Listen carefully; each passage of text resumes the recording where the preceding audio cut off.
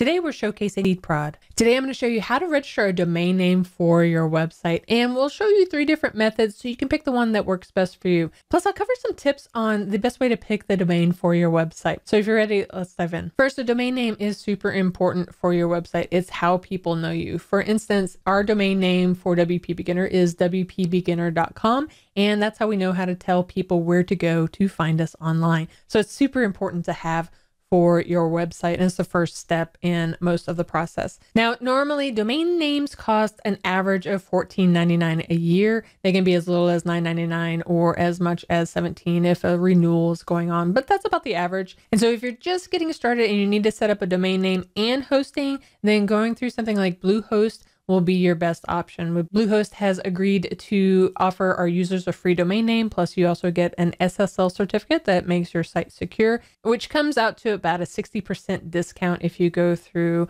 our link in the description below, and you'll see this website where you want to click on the big Get Started Now button, and then you need to just select your plan. Once you select your plan, then you can move on. This really depends on what you need for your website. If you want just one website, you can choose the basic to just get started. If you know that you're going to add more domains, then you could choose something like the unlimited websites for just a little bit more. This is perfect if you keep coming up with great ideas of the next project to do, then that might be something for you. But for this tutorial, I'm just going to click the basic to show you the process.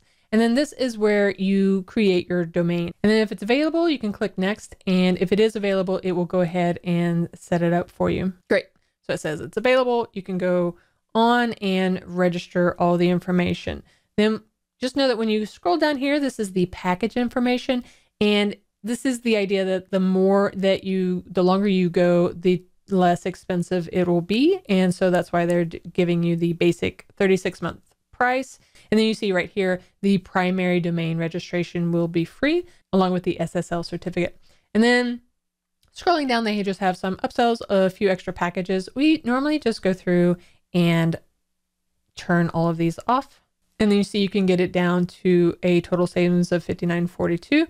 If you go to the full amount here, then you see that you get as much as the 69% savings, and you have hosting for 3 years now. So pick the one that works best for you. And then you just want to go through, add your payment information, agree to the auto renewal, and then you'll have your domain as well as your hosting account, which is perfect to get you set up to start your website. Now, if you already have a hosting account and you just want to register a new domain, don't worry, I will show you 2 different ways that you can do that.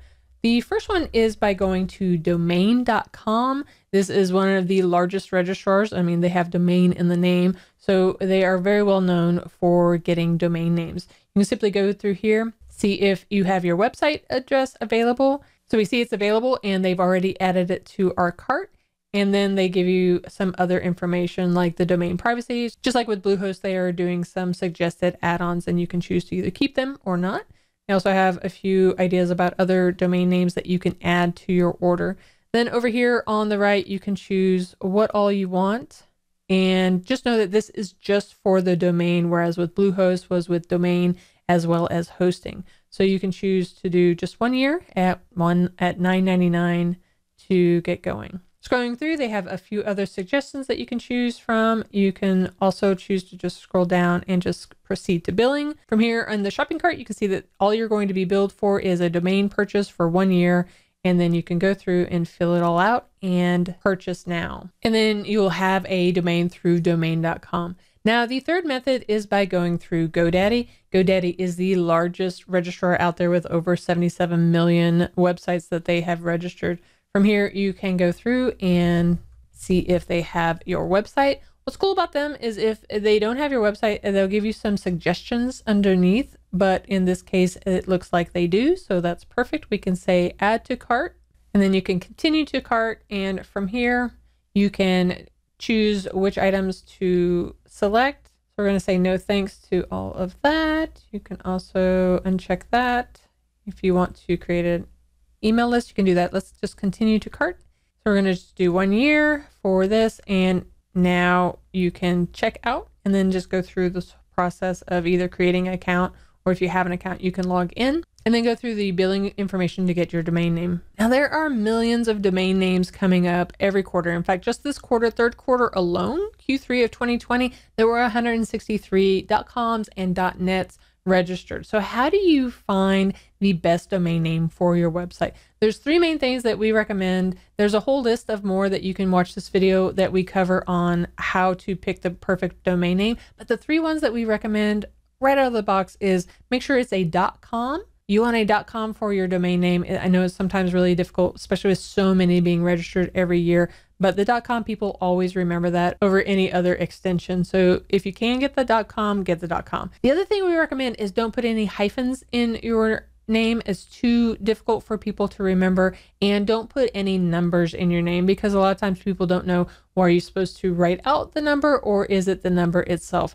So make sure you use one of those methods to pick the domain name that works best for you. And check out this video next where I walk you through step by step on how to create your own website, where I walk you through how to install WordPress, how to set up a theme, your logo, and so much more. And thanks for watching.